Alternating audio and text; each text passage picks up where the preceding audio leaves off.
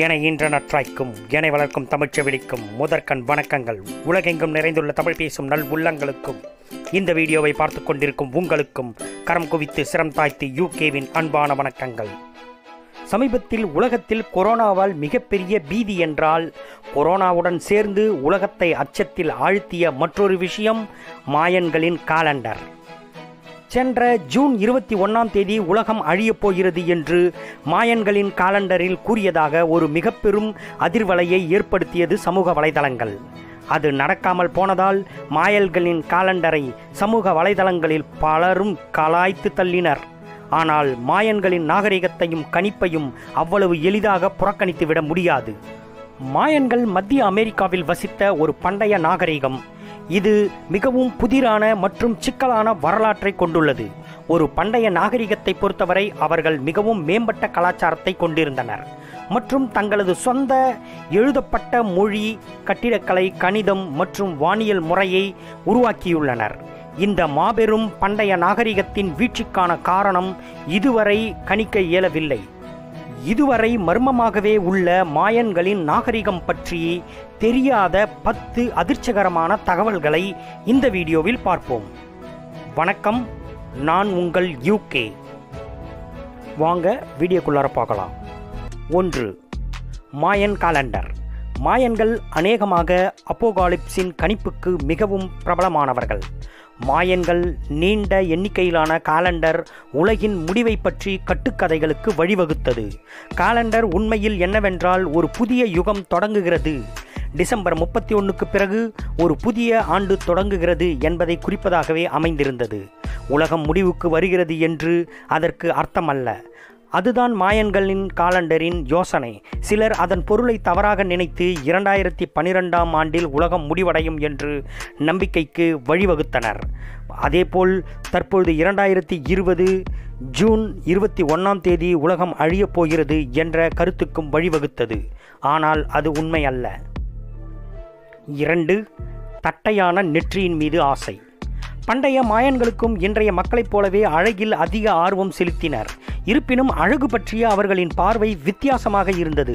மாயன்கள் வித்தியாசமாக இருப்பதை விரும்பினர். அவர்கள் நீண்ட தலைகளுடன் இருப்பதை விரும்பினார்கள். எனவே குழந்தைகளின் தலை மென்மையாக இருக்கும்போதே அவர்களின் தலை மீது பலகைகளை வைத்து அழுத்துவார்கள். தலையின் பின்புறம் மற்றும் முன்னால் ஒரு ஜோடி பலகைகள் கட்டப்பட்டன. இது ஒரு தட்டையான நெற்றியை உருவாக்கம் செய்தது மற்றும் மிகச் சிறிய வயதிலேயே இவை அனைத்தும் செய்யப்பட்டது. இந்த செயல்முறை உயர் வர்க்கத்தினரிடையே மிகவும் பொதுவானதாக காணப்பட்டது. இதன் விளைவாக அவர்களின் நீண்ட சாய்வான நெற்றியை கொண்டிருந்தார்கள். 3. மாறுகண் பார்வை. மாயன்களுக்கு மிகவும் விருப்பமான அம்சம் நிரந்தரமான குறுக்கு பார்வை ஆகும். அவர்கள் குழந்தைகளின் கண்களை சிறுவயது முதலே குறுக்கு வெட்டு பார்வையாக மாற்ற முயன்றார்கள். அவ்வாறு சிறுவயது முதலே செய்தால் அவர்கள் இறக்கும் வரை குறுக்கு பார்வையாகவே இருக்கும் என்பதற்காக. இதனால் அவர்கள் நிரந்தரமாக புதிதாக பிறந்த குழந்தையின் கண்களுக்கு முன்னால் பொருட்களை தொங்க விடுவதன் மூலம் இது செய்யப்பட்டது. மாறுகண் பார்வை தோற்றம் பெண்களுக்கு அழகாக கருதப்பட்டது மாயன்கள் காலத்தில். 4. நீளமான மூக்கு. மாயன்களை பொறுத்தவரை பெரிய மற்றும் நீளமான மூக்குடன் இருப்பது கவர்ச்சிகரமானதாக கவரப்பட்டது. ஒரு சிலர் நீளமான மூக்கை பெறுவதற்கு பல்வேறு செயல்களில் ஈடுபட்டனர். அதுவும் குறிப்பாக களிமண்கள் மூலம் நீளமான மூக்கை செய்து ஒட்டிக்கொண்டனர். இதன் மூலம் தான் கவர்ச்சியாக இருப்பதாக அவர்கள் எண்ணினார்கள். 5. மாயன்களின் இரத்தின பற்கள். தங்களின் புன்னகையை பிரகாசமாக்க விரும்பிய மாயன்களுக்கு அவர்களின் பல் மருத்துவத்தில் சிறந்த தீர்வுகள் இருந்தன. அவர்கள் விலைமதிப்பற்ற இரத்தின கற்களை தங்கள் பற்களில் பொருத்தி கொண்டனர். எல்லா வகுப்பினர்களுக்கும் இரத்தின பற்கள் இருப்பது நாகரிகமாக இருந்தது. இருந்தாலும் இந்த செயல்முறையை பெறுவது சிரிப்பதை போல அவ்வளவு எளிதானதாக இல்லை. பற்களை கையால் துளையிட்டு அந்த துளையில் இரத்தின கற்கள் பொருத்தப்பட்டது. அதன் பின் இயற்கை பசை அதை மூடிவிடும். பண்டைய மாயன்களுக்கு நவீன மயக்க மருந்து அல்லது வலி நிவாரணி மருந்துகளின் நன்மைகள் கிடைக்கவில்லை. 6. மனித உயிர் தியாகம். மாயன்கள் மனித தியாகங்களை தங்களின் கடவுளுக்கு செய்வது மிகவும் பிரபலமான இருந்த உண்மை. மதம், மற்றும் மருத்துவ காரணங்களுக்காக இந்த மனித உயிர் தியாகம் செய்யப்பட்டது. பலியிடும் சடங்கிற்கு பல முறைகள் பயன்படுத்தப்பட்டன.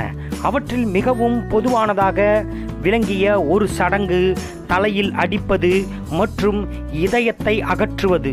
கொல்லப்பட போகிறவரின் உடலில் நீல நிறத்தில் வரையப்பட்டு பின்னர் அவரை படுக்க வைத்து அவருடைய உடலில் உள்ள இதயத்தை கிழித்து வெளியே எடுப்பார்கள். அதன் பின் இதயம் துடிதுடிக்கும் போதே அது அகற்றப்படும். 7. பலி கொடுக்கும் சடங்கு. மாயன்கள் தங்களுடைய கடவுளுக்கு பலி கொடுக்கும் சடங்கை மேற்கொண்டனர். பலி கொடுக்க உள்ள மனிதரை குவியலாக உள்ள கற்களின் மீது படுக்க வைத்து ஆடைகள் அகற்றப்பட்டு அவரின் இடது மார்புப்புறத்தின் கீழே கத்தியால் கிழிக்கப்பட்டது. பின்னர் இந்த சடங்கை செய்யும் பூசாரி தன்னுடைய கைகளால் அவருடைய மார்பினுள் கையை விட்டு அவருடைய இதயத்தை வெளியே இழுப்பார். பின்னர் பூசாரி தனது சடங்கு உடையை அகற்றிவிட்டு பலியிடப்பட்ட நபரின் தோள்களில் அலங்காரம் செய்வார். பின்னர் அவர் மறுபிறவியை குறிக்கும் ஒரு சடங்கு நடனத்தை நிகழ்த்துவார். மாயன்கள் பலியிடப்படுபவர் எதிரி நாட்டு அரசராக இருந்தால் அது மிகவும் மதிப்புமிக்க பிரசாதமாக கருதப்பட்டது. அது மட்டுமல்லாமல் அவரின் இரத்தம் இவர்களுக்கு ஊட்டச்சத்தின் சக்தி வாய்ந்த ஆதாரமாக இருந்தது. 8. மாயன்கள் தங்கள் மத சடங்குகளில் தவறாமல் எப்பொழுதும் போதை மருந்துகளை பயன்படுத்தினர். இது பிரமைகளை தூண்டும் மருந்து. இந்த மருந்துகள் சடங்குகளுக்கு மட்டும் பயன்படுத்தப்படவில்லை, இவர்களின் அன்றாட வாழ்க்கையில் வலி நிவாரணியாக பயன்படுத்தப்பட்டன. 10. குழந்தைகளின் பெயர்கள்.